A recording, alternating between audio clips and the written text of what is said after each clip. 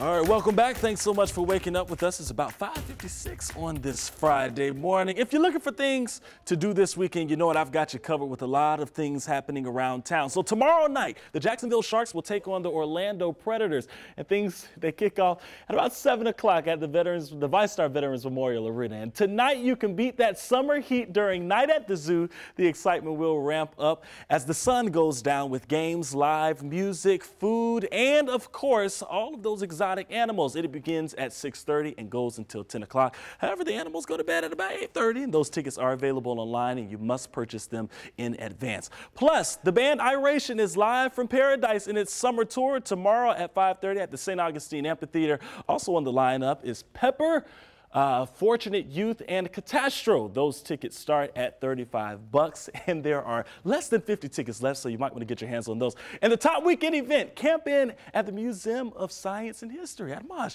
You can doze with the dinos by spending the night next to your favorite dinosaur in the latest expedition.